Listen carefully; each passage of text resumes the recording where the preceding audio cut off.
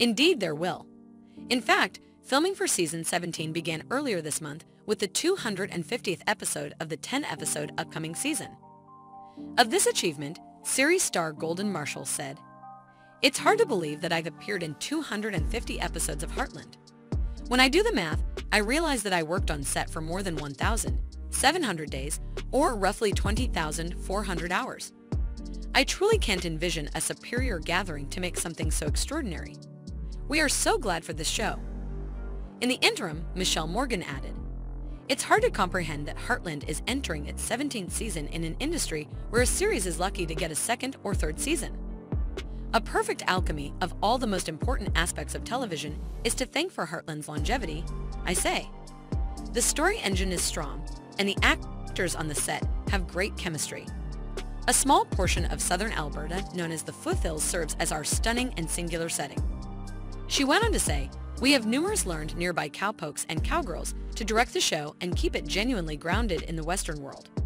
However, the fact that it is family-friendly and suitable for viewers of all ages across generations is the most important aspect." Season 17 of Heartland is yet to be officially announced. In Canada, it is probably going to air on CBC beginning in October 2023, as it has accomplished for the recent years. However, in the UK, things are less sure.